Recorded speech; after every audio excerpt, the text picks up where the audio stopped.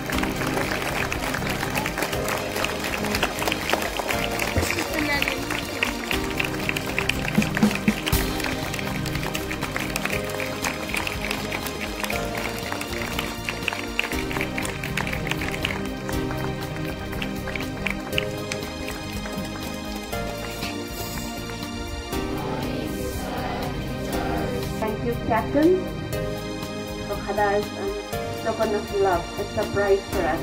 Thank you for remembering us. Taking initiative, doesn't it? Yes, doesn't matter. Whatever you give, 1 rupee or 10 rupees, doesn't matter. Happy feast to all the St. Anne's house, to all the mentors and house members. Happy feast day. First we'll sing for them happy feast day. Shall we? Let it begin.